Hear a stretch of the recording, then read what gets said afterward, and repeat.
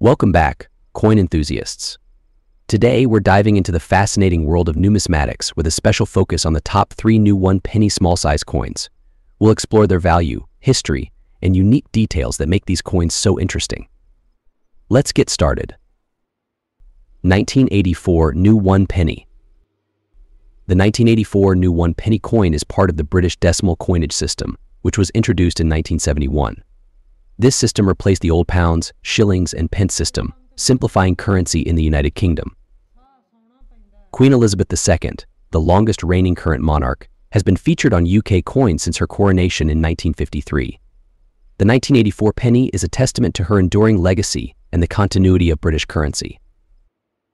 The obverse of the 1984 1-penny coin showcases the second portrait of Queen Elizabeth II, designed by Arnold Machin. This iconic image captures the Queen wearing the girls of Great Britain and Ireland tiara. On the reverse, we see the crowned portcullis with chains, an emblem of the Palace of Westminster. This design, created by Christopher Ironside, symbolizes Britain's parliamentary democracy. Here are some quick specifications of the 1984 1-penny coin. Diameter 20.32 mm. Weight 3.56 grams. Metal composition bronze 97% copper, 2.5% zinc, 0.5% tin. Edge plane. The 1984 1-penny coin, while common in circulation, holds a special place for collectors. Its value depends on the coin's condition, rarity, and demand. In average circulated condition, the 1984 penny is worth around its face value. However, uncirculated or proof coins can fetch higher prices. An uncirculated 1984 penny can be valued between PS1 to PS5, while proof versions, often sold in sets, may reach up to PS10 or more. Did you know? The 1984 penny is part of a series that includes special proof sets issued for collectors. Additionally, some coins from this era are found in brilliant uncirculated condition, making them highly sought after by enthusiasts. Also, it's interesting to note that the bronze composition of these coins was changed to copper-plated steel in 1992, making pre-1992 pennies, like the 1984 version, a bit more unique. 1975 New 1-penny.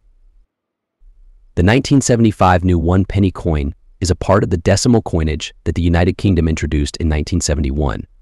This transition marked the end of the old system, where 12 pence made a shilling and 20 shillings made a pound. The move to decimalization was a significant event in British history. It simplified the currency and made it more understandable, especially for international transactions.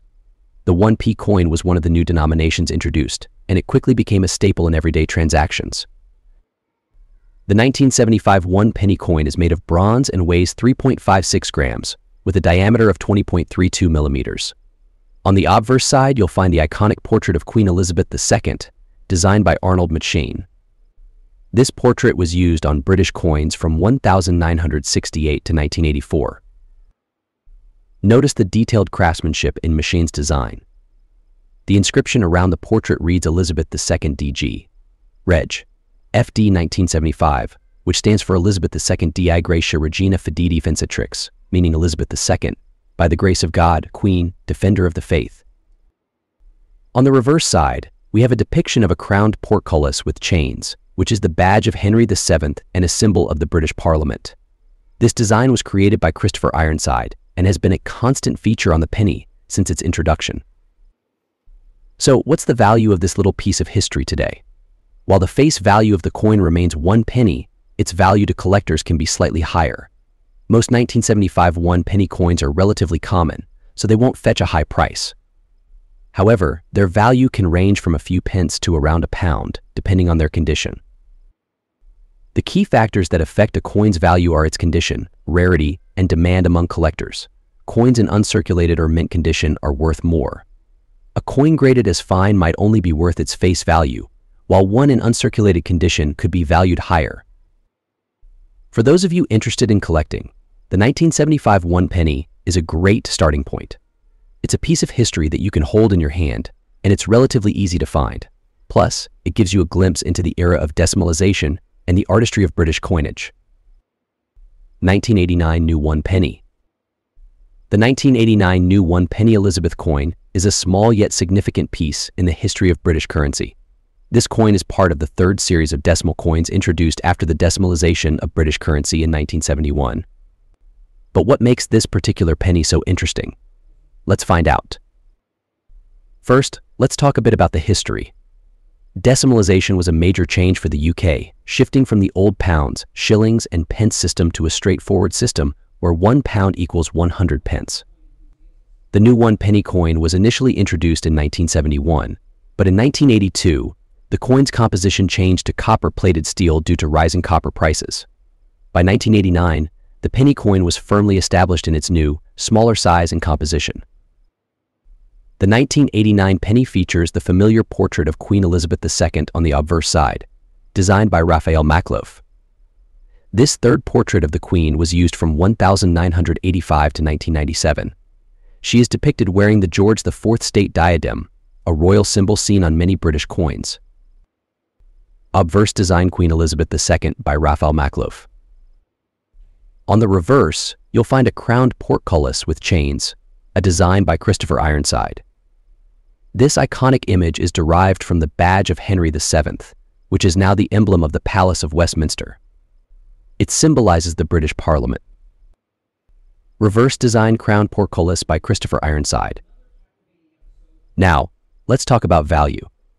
The 1989 1 penny coin is not particularly rare in circulation, but its value can vary depending on its condition.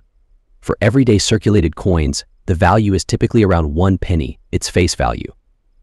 However, uncirculated or proof versions of this coin, especially those preserved in mint condition, can be worth more to collectors. These might fetch anywhere from a few pence to several pounds, depending on their condition and demand among collectors. Here, I have a few examples. This circulated coin has seen better days and is worth its face value. However, this uncirculated penny in mint condition could be worth more. And if you have a proof version, like this one, it can be even more valuable, often found in commemorative sets. If you're a collector looking to add the 1989 1 penny coin to your collection, here are a few tips.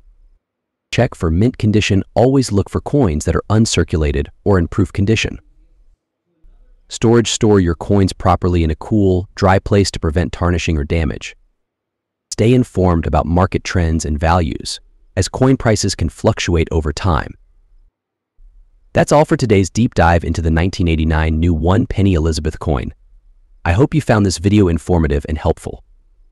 If you enjoyed this video, please give it a thumbs up, subscribe to Coin Chronicles for more numismatic insights, and hit that notification bell so you never miss an update. Thanks for watching, and happy